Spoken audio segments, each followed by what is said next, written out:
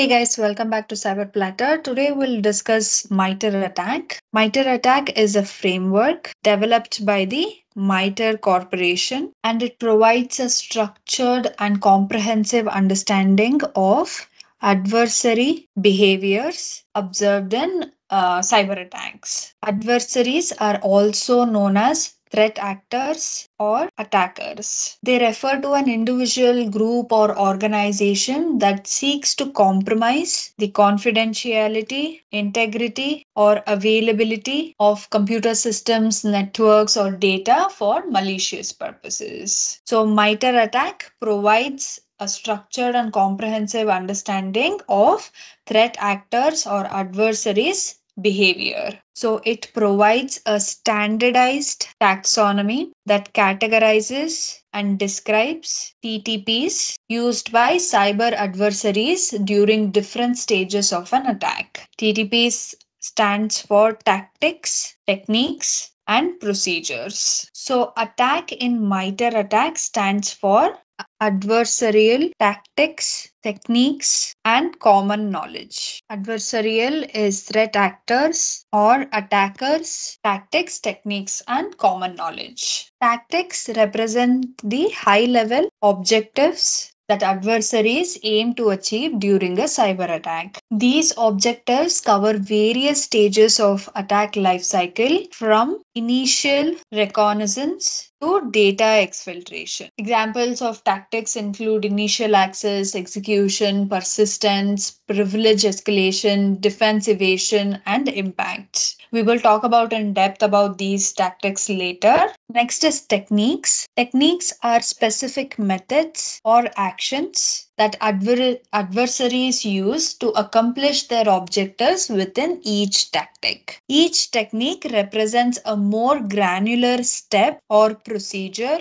that is seen in real world cyber attacks. So if you search for just MITRE ATT&CK, or if you go to attack.mitre.org, it will give you the actual tactics and techniques. So it provides a detailed catalog of techniques under each tactic. So I hope you can see it now. I've zoomed it. So resource development is a tactic. Under that we have its own techniques. And if you click on these, you can actually see what is resource development, what are the techniques, what are the sub techniques. And if you want more information, you can go to that and it tells you what is acquire accesses. So it's a very detailed documentation. And common knowledge refers to the collective understanding and awareness of the tactics, techniques, and procedures, that is TTPs, commonly used by cyber adversaries. It includes the shared knowledge and insights gained from analyzing real-world cyber attacks, threat intelligence reports,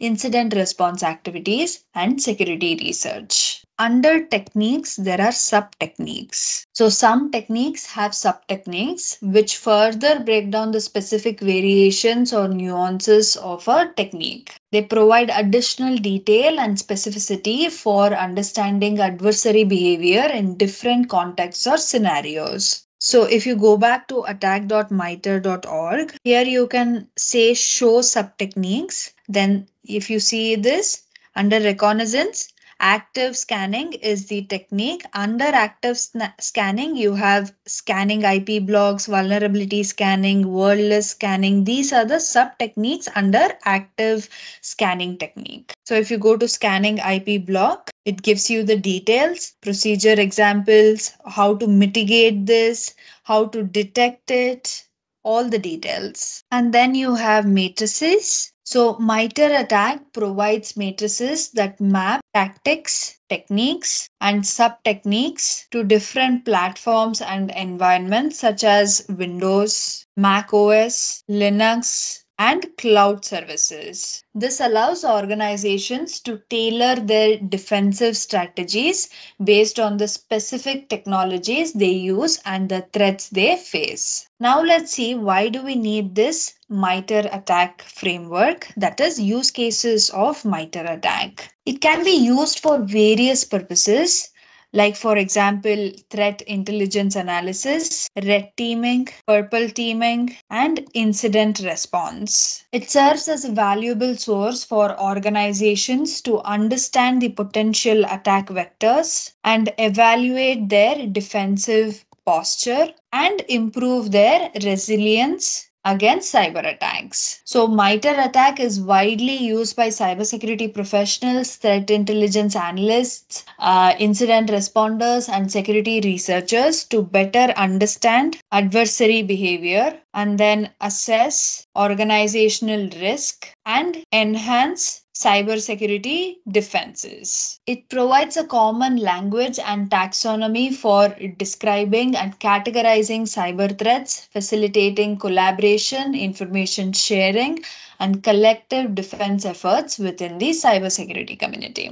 Now, let's talk about the tactics of MITRE attack, that is, reconnaissance, resource development, initial access, many more. There are 14 tactics. Let's see what are those. First one is reconnaissance. This tactic involves gathering information about the target environment to identify potential vulnerabilities and opportunities for exploitation. Adversaries may conduct reconnaissance activities like scanning or use publicly available data, like looking at social media, LinkedIn, Wikipedia, or organizations post job opportunities. There you can find details. So these activities help them understand the organization's infrastructure, employees, network topology, and security posture. Next tactic is resource development. This includes acquiring necessary tools, infrastructure, and information required to conduct the attack effectively. This includes developing and obtaining malware, creating command and control C2 infrastructure, and acquiring credentials or access to additional resources. Next tactic is initial access. This refers to the techniques adversaries use to gain first foothold into the target environment. This could involve exploiting vulnerabilities, leveraging stolen credentials, or conducting phishing attacks to establish an initial point of entry. Next tactic is execution. This involves running malicious code or commands on a victim's system to achieve the attacker's objectives. This could include executing malware, launching scripts, or running commands to manipulate system settings. Next tactic is persistence. Persistent techniques enable adversaries to maintain access to a compromised system over an extended period. This involves establishing backdoors, creating scheduled tasks, or modifying system configuration to ensure continued access even after a system reboot. Next tactic is privilege escalation. Privilege escalation techniques allow adversaries to obtain higher level of access within the target environment. This could involve exploiting vulnerabilities, abusing misconfigurations, or stealing credentials to elevate privileges and access sensitive information. Next tactic is defense evasion. These techniques help adversaries to avoid detection by security controls such as antivirus software, intrusion detection systems, and SIM systems. SIM stands for Security Information and Event Management Systems. This could involve obfuscating malware, disabling security features, or using encryption to conceal malicious activity. Next tactic is credential access. This involves stealing or obtaining credentials that enable adversaries to authenticate within the target environment. This could include capturing passwords through techniques like keylogging, brute force attacks, or phishing, and as well as exploiting vulnerabilities to extract credentials stored on compromised systems. Next tactic is discovery. This involves gathering information about the target environment to better understand its configuration, assets, and potential attack paths. This could include enumerating network shares, listing installed software, or querying system information to identify valuable targets for further exploitation. Next tactic is lateral movement. These techniques enable adversaries to move laterally within the target environment, gaining access to additional systems or resources. This could involve exploiting trust relationships, abusing shared credentials, and leveraging remote desktop protocols to pivot from one system to another. Next tactic is collection. These techniques involve gathering and exfiltrating sensitive data or information from compromised systems. This could include stealing files, capturing screenshots, or extracting credentials stored in memory. Next tactic is command and control, that is C2 techniques. These techniques involve establishing and maintaining communication channels between the adversary's infrastructure and compromised systems. This allows adversaries to remotely control compromised systems, deliver commands, and exfiltrate data.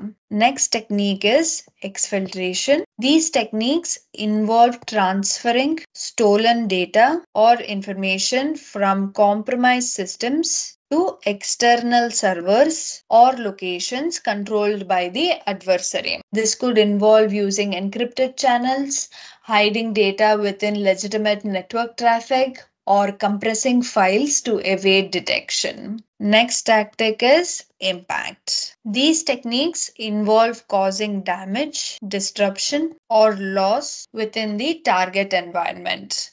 This could include deleting files, encrypting data for ransom, or disrupting critical services to achieve the adversary's objectives. So, we discussed all of these tactics. There are many techniques and sub techniques under these. We will not be able to discuss all of these, but we'll look at some of the examples. Consider an example where a threat actor wants to gain unauthorized access to a company's network to steal sensitive data. They decide to use a phishing email to trick an employee into revealing their login credentials. Now let's look at the MITRE attack analysis. First, tactic is initial access and technique is phishing. So tactic is initial access and the technique that is chosen is phishing. So in this stage, the adversary is attempting to gain an initial foothold into the target environment.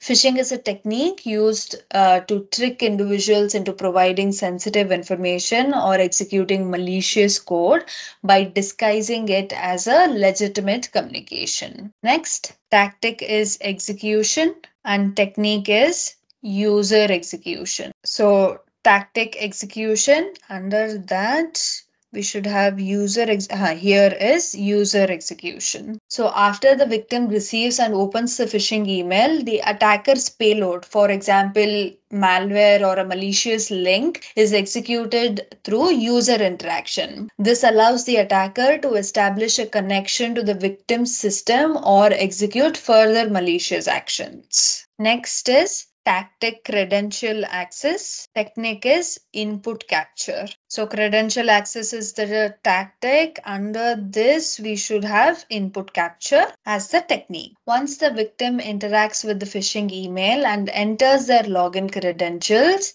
the attacker captures these credentials using techniques like key logging or form grabbing. This provides the attacker with the necessary credentials to authenticate themselves within the target environment. Next, tactic is collection and technique is data from local system. So tactic is collection and the technique is data from local system. Here it is. So with access to the victim's credentials, the attacker can collect sensitive data from the local system such as documents, emails, or stored credentials.